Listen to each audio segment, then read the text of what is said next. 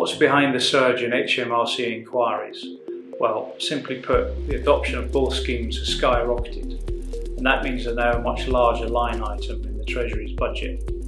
Naturally, that's attracted additional scrutiny from parliamentarians and coverage in the press.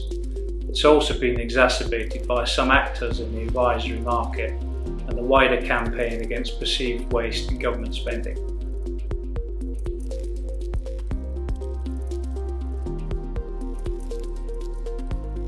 What triggers an inquiry? To discourage abuse, HMRC target a certain percentage of inquiries for further investigation. So often a claim has been flagged and the caseworker has perfectly innocent questions to make sure that the claim does qualify. The trick's to be prepared for that eventuality and to have submitted robust and clear supporting information accompanying the claim in the first instance. But it isn't completely random, and there are simple mistakes that can draw attention to a claim unnecessarily.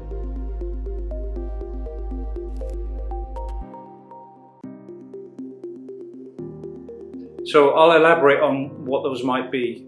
We've dealt with new clients which have cut and dry claims that have been investigated for simple admin or accounting errors.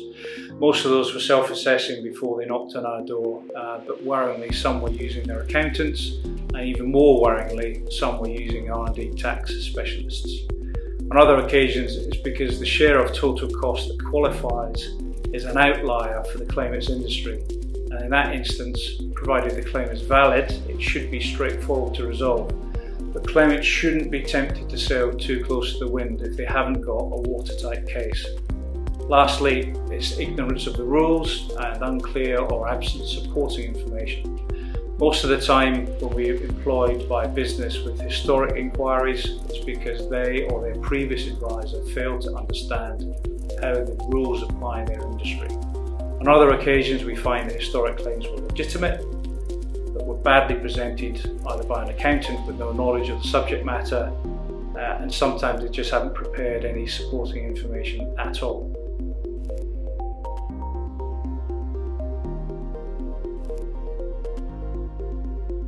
What are some of the common administrative or accounting errors? Well, admin errors typically occur when the additional information form is submitted. It seems straightforward, but there are a lot of fields to complete, and when you're only completing it once a year, it's easy to get something wrong, which is why we guide our clients through the process. In terms of accounting errors, the most common error we encounter is where a client or their previous advisor has included qualifying expenditure that's been capitalised. It's alarming how many advisors aren't checking this, as it's a major red flag to HMRC. The other big one is miscalculation of eligible costs. This is normally a spreadsheet error, but often we see historic claims with ineligible categories of expenditure and accounting oversights that really ought to have been picked up by the previous advisor. Sometimes costs are calculated correctly, but the way they've been presented is opaque. So we encourage claimants to show their workings, and this is an alarm bell for caseworkers.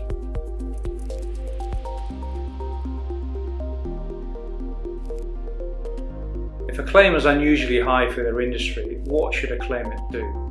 Well, double check that all the expenditure is legitimate and get everything else right. Then make sure the narrative is robust enough to pass muster with a skeptic, and have an arsenal of supporting evidence at your disposal should HMRC have any further questions. The system we use to thematically analyse material automatically generates an index repository of supporting evidence. But if you don't have this luxury, we'd advise maintaining a bank of evidence manually. All our reports are written by a professional in the field of technology we're evaluating, and we seek a second opinion from another expert in the field. They are also triple checked by someone who isn't acquainted with the subject area. That process enables us to anticipate any questions a caseworker may have and address them before the claim is even submitted. If that expertise isn't available to you, we'd still advise claimants to follow that general principle and thoroughly check their work.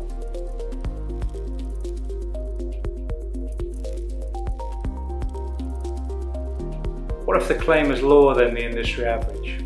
Well, I wouldn't worry too much about that as far as triggering an inquiry is concerned. There's no point leaving money on the table. Claims that overlook expenditure typically happen where the claimant hasn't been forensic enough. They've been misinterpreting the rules, or their advisors miscommunicated them. We use a system that can process all the contemporaneous material a business has generated in the accounting period in question. If you don't have that at your disposal, the next best thing is to make sure that you suitably strip technical staff to ensure that you're extracting all the relevant information. It might be time consuming, but it's better than overlooking qualifying expenditure.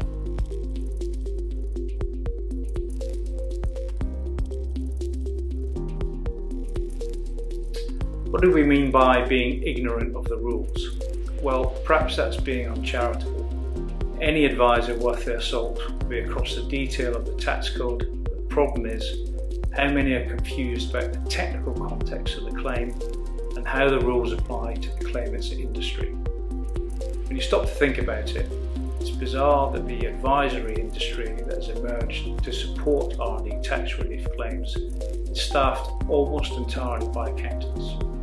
Sure, you need to be able to quantify and qualify the costs and understand how the claim relates to the business's wider financial circumstances.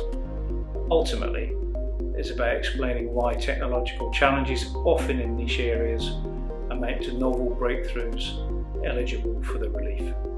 An accountant simply isn't well placed to do that.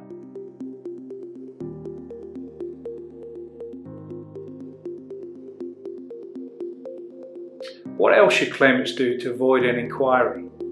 Well, first and foremost, I'd encourage them to retain the services of an advisor who knows their industry inside out and has robust systems in place. The advisor needs to know the tax code, but crucially, they also need to understand how innovation works in practice and have experience in your industry. All our consultants are chartered professionals in the field of technology they're assigned to.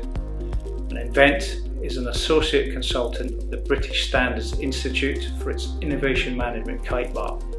So the business understands the mechanics of innovation and can impart best practice, but that isn't necessarily true of all firms.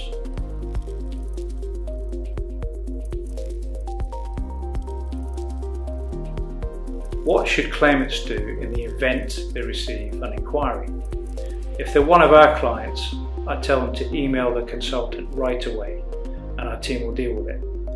Thankfully, the systems and technology we've invested in not only relieve the pressure on our clients while we produce the claim, they also come in handy in the event of an inquiry, as we can mobilise quickly and use the index repository of information I mentioned earlier to address any questions. But if you are self-assessing your entitlement or using an advisor that doesn't have these systems in place, the first thing to remember is that the caseworker is not there to catch you out. If you submitted eligible expenditure and you answer the questions transparently and provide the evidence they request in a timely fashion, you should be able to reach a resolution fairly quickly. Not to sound like a broken record, but be prepared, have the evidence, and follow the rules.